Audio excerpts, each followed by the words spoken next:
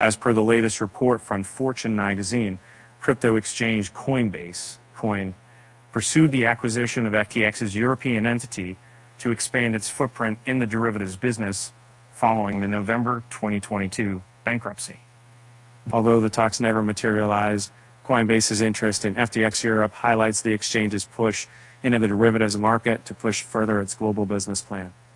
Based on financial records from FTX Europe, the platform continued to onboard tens of thousands of users, even amid its parent company's bankruptcy, reports Fortune.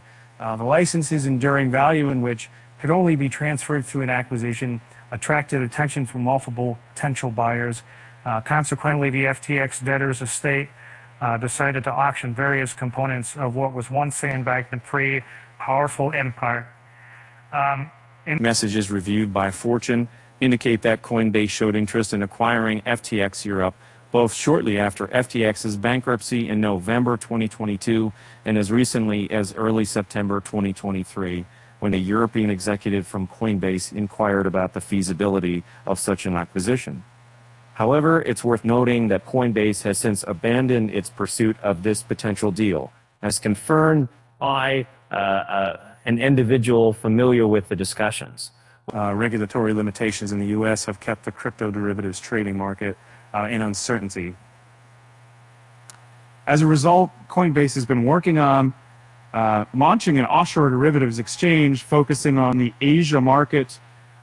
Besides, Coinbase is also advocating a campaign to bring more clarity to the U.S. crypto market. Previously, Coinbase has made active acquisitions in the derivative space, such as the futures exchange FTX. We're always evaluating opportunities to strategically expand our business and meet with many teams around the world. A Coinbase spokesperson said, and Fortune previously reported that potential seeders for FTX Europe included Crypto.com as well as FTX FDM, the Bahamian entity of FTX currently being overseen by liquidators appointed by the country's Supreme Court. FTX Europe came into existence by acquiring Digital Assets DAG back in 2020. Despite FTX Europe's added healthy profits, it still came within the crossfire of the bankruptcy and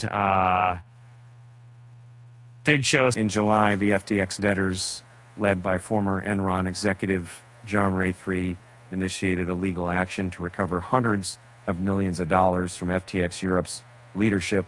The business day claimed that the initial acquisition had been a highly detrimental business move, effectively spending $376 million to acquire a $2 million operating license. I think while FTX Europe has garnered interest from major cryptocurrency companies in recent months, the debtor's estate has argued that an acquisition is not currently feasible. In a statement shared with Fortune in July, the spokesperson stated the FTX debtors' professional advisors have concluded that there is no realistic possibility of a sale. However, the recent expressions of interest by Coinbase and Trick Labs have added complexity to the bankruptcy estate's position as it continues to consider offers. According to an individual with knowledge of the situation, the deadline for a proposed sale has been extended from September 17th to September 24th, potentially leaving room for an acquisition. In a statement shared with Fortune on Thursday, a spokesperson for the FTX debtors expressed their commitment to maximizing the value of FTX's assets to benefit customer recoveries.